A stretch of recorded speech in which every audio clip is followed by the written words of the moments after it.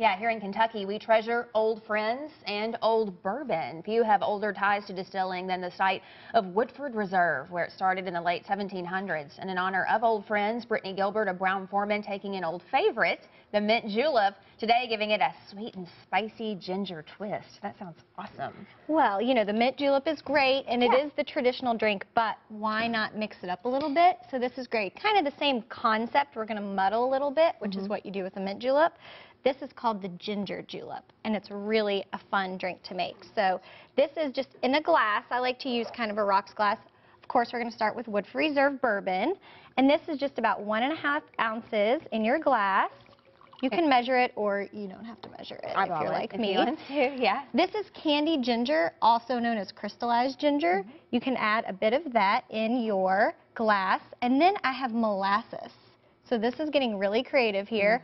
About 1/4 teaspoon in your glass. Which is an interesting texture to put in the cocktail, I think. It is, and that's why we're going to muddle this and let it kind of sit. And this is about a squeeze of 1/2 a lime.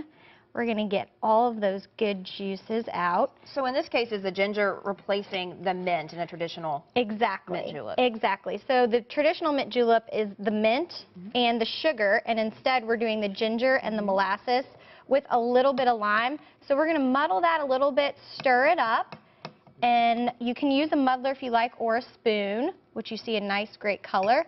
Add your ice to the top, and then just top that off with a little lemon soda. And this is about 3 ounces.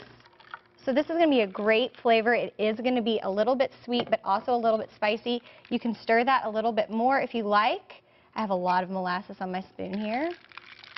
And there you go. You can garnish with a lime, or I love using the candied ginger as a garnish as well. I like that. There you go. I like it. Okay, I kind of want to take a little sip. Take a little sip. No. And while I do, the partnership here, because Woodford Reserve, this beautiful distillery surrounded by horse farms, really natural for you all to support old friends. Exactly. We have actually a really great long relationship with old friends.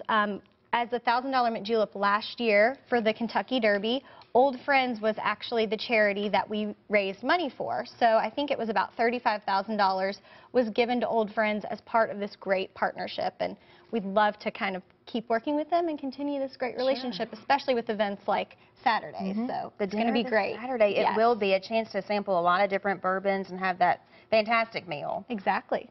We're really excited, and I think if you go to oldfriendsequine.org or the Seelbach, you can call there or go online for more information about the event. Well, thank you for being here. This is tasty. It's a little bit different. It is. I like it. If you want to get a little crazy, try this cocktail. It's delicious. And you know, we showed these vintage Derby glasses too, because this is Throwback Thursday for us today, and so just want to show these off. Most of these are from the 80s, a few 70s in there too, but that's pretty cool. Of course, traditionally what the mint julep is served in, these collectible glasses at Kentucky Derby. Exactly. They're beautiful. Very cool. Thank you so much, Brittany. We appreciate it. Woodford Reserve is one of the Kentucky Bourbon Trail distilleries offering samples of their bourbon this Saturday night at the Seelbach Hotel. To raise money for old friends, tickets $100 per person. For reservations, you can call the Seelbach at 585-9292.